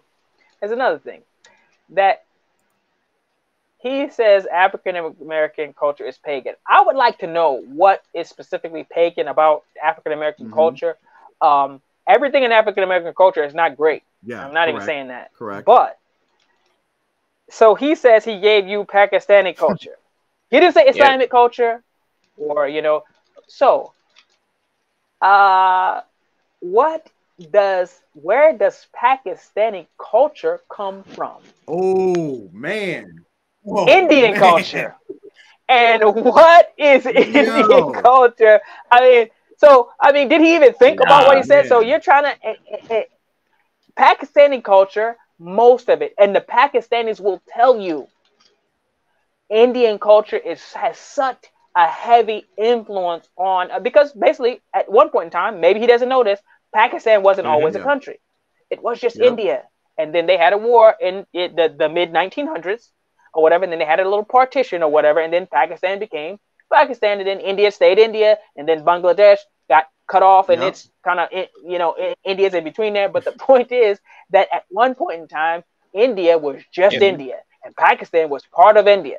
And that whole culture is all the same. Someone just at one point in time drew a line on the map and renamed an area, and that's it. The British, So, I mean, you're talking about pagan culture, and you said he gave you Pakistani culture, which is actually Indian culture, which is, I mean, the most pagan. The most pagan, the most shirk-filled, the most, let's see. I mean, let's just Google this. Let's just Google this. Indian gods. They got too many to count. Indian gods. Shiva, Hanuman, Brahma, Vishnu, Durga, Indra, Ganeshi, Krishna, Kali, 15 more. Kartikeya, Saraswati, Surya, Agni, Varya, Chakra over here making spells. Come on, man. Yeah. So do you want to know where these shrines come from? The shrines, you know where that culture derived from? Indian culture. The Indians, they have the shrines where they put food out for their gods, right? And they go there. The Pakistani culture, this is there too. This is where the shrine. So the actual shrine that you built in commemoration, in love and adoration for your sheikh, your Murshid Kamil, this is straight from Indian culture, pagan culture. So you want to say that African American culture is pagan? All right, prove it. Show me something. I won't. I mean, if it's got, we'll confirm it. If it's true, we'll deny it if it ain't. But we ain't even claiming like, African culture, this is our culture. We're African Americans, so we have a lot of the culture that we grew up with. We ain't saying that it's Islam. We're not claiming it to be part of Islam. We're not claiming it to be holy. I mean, we say certain things. We have certain language. We use certain words. That's just that's just our culture. But for you to just say it's pagan culture, prove it. But we can prove that this alleged Pakistani culture that he gave you that was better than your own culture is pagan. It comes from shirk. It comes from Indian culture. So flip it on the other side and prove that what he gave you is more correct or better in some sort of way than the pagan than the pagan culture he gave you. That what you had was worse than what he gave you. I don't think you can. Well, let me know if you guys can hear this, and I want the people in the chat to respond. Would you? What do you think is more of a pagan culture, African American or Pakistani? It's like a Pakistani. Listen, now, first of all, Jamal, listen. I don't even think Pakistan has been around long enough to actually have a culture for real, like to really define, because it was 1948, 1947, like shortly after World War II, where Europe's like, listen, you guys are now your own thing. So like you guys haven't even been around long enough to actually have your own culture really form. It's really have its roots. Like it hasn't even been 100 years yet. You guys have been free for 70, 80 years. Like the African American. First of all, your chef loves our food. so that's part of the culture that he loves. So like the women. light skinned ones anyway, but yeah, exactly, because Pakistani food, Indian food, that's the same thing. And can anybody tell the difference between a Pakistani wedding and an Indian wedding? No. Can anybody tell the difference between a Indian Muslim wedding versus a Pakistani Indian or a Hindu Indian wedding or a Sikh Indian wedding? No, you can't. So I'm so glad you pointed that out, because that's just such an obvious, like, dude, you are spitting bullcrap. Since like this is the first time I heard of the African American culture being pagan. It's the first time in my life I've ever heard that. If you want to say Christian with some Islamic roots, with some like maybe some like witchcraftery stuff that you go down to the islands, like you could work that in there, but to really go to paganism, that's the first, man. It's first for me. So I think that's all we got. I mean, there's a lot of other stuff that he said. If anybody wants to get the rest of the contradictions and do their own analysis, that's fine. You can even do your own personal reaction videos and send them to us. We'll post them on our channel. There's a lot of stuff he said in there. And Jamal, if you're watching this, we tried to, just so we let the people know, we tried to reach out to him privately so we could privately advise him. We tried multiple means. We sent text messages. We sent Facebook messages. We actually posted a message under the exact video so that you could see it, but they removed the message. So there's multiple means we tried to reach this guy to advise him privately, to give him that respect. They did not respond. They did not reach out to us. They had no answers. We even reached out to Jordana because she's allegedly a Qadi, and asked to provide proof, because when you're a Qadi, this is your responsibility now that you take up under the eyesight of Allah, that you have to answer questions and give verdicts to people that come to you with issues. So we asked for support of the 7 sultans from the Holy Quran and the Sunnah. We did not receive a response. We did not expect to receive a response, because there is no response, as we have proven time and time again. And if there's any questions, please post them now, because we're going to wrap up in a few minutes. Oh, there's a lot of activity in the chat. Alhamdulillah. Let's see. Questions. Assalamualaikum. Y'all still spreading the errors and faults of a misguided leader who has misguided others. Is this the way in Sunnah of how to rectify a people? Barakallahu fiqh. I would say we have stories of people who were astray or led people astray from the Sirah, from the Quran, from the Hadith, where you can use these stories of these people who were astray to help guide those who were astray or possibly going off the wrong path now. So like for Jelani claiming all these things, you could look for the story of like Musaylama al-Khabbab, the liar, right? So you could use that story and see how he went wrong, and talk about how he did wrong to lead you people to today. Hey, this is wrong. He's wrong too. Go back to Allah. Who is this Baki Sunken? I don't know, but he's saying, so what are y'all thoughts of Sheikh Qaradawi and Sheikh Wasifi? May Allah have mercy on them. And then he says, the foundation is Tawheed. There are many gods. People don't even know the foundation of Shahada. What? Wait, what? Maybe it was a typo, hopefully. There aren't many gods. All right. Mubarak, do you know those sheikhs? I heard Qaradawi. Yeah. Is he Qaradawi, he just passed away recently. Okay, yeah. He got a bunch of books. Sheikh Qaradawi, yeah, he has a bunch of books. Yeah. Okay. There's some. He has some haters. He has some supporters. I mean, it's like it's a long issue that's really outside of our range. Okay. Well, we want to end on one of the quotes from Jamal that is actually the truth, and we've been proving it for the last 4 to 5 years. And this is supported in the Quran. And inshallah, after we read the quote, and I'll read the English of the ayat that inshallah Mubarak will close us out with. And it's ayat in Surah 17, it's ayat 81. And I don't know if you're going to recite some multiple ones because it's only one ayat that we're going to refer to. So Jamal says in his thing, he says, there's no covering up because you can't cover the truth. You can't cover the truth. You can't cover the truth. The truth is always gonna, you can't cover the light with darkness. And this is absolutely true. These are facts. 100. All the stuff he said in this is the absolute truth because this is supported by the Quran, even though he did not provide the reference in the Quran.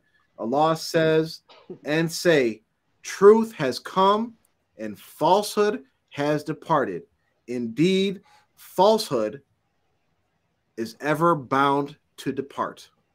So truth will always conquer falsehood. And just like this audio or this video that he put out, just like all of Mubarak Jelani's teachings, just like all the practices in TMOA, all that falsehood that existed has been exposed. And the truth comes out time and time again. Alhamdulillah, because this is what Allah does. This is the sunnah of Allah, is that he extinguishes falsehood with truth. We are grateful and humbled to actually just be a part of it, that Allah is allowing us to be here and be imperfect tools to help spread this message and help be the voices to uncover this.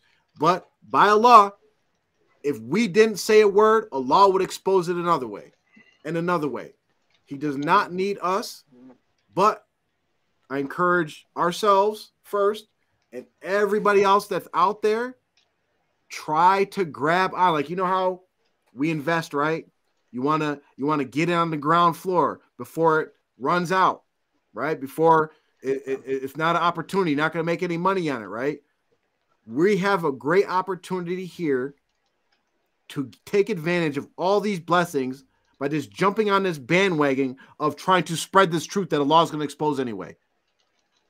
Just say the truth. Speak the truth. Speak against the falsehood.